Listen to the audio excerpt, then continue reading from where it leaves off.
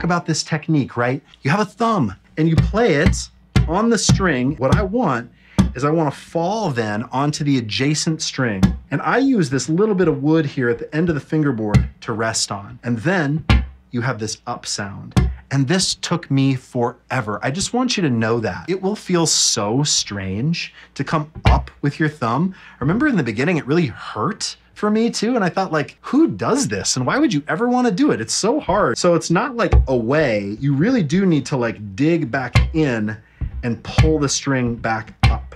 And then what you do, of course, is just try to get a sound on one note.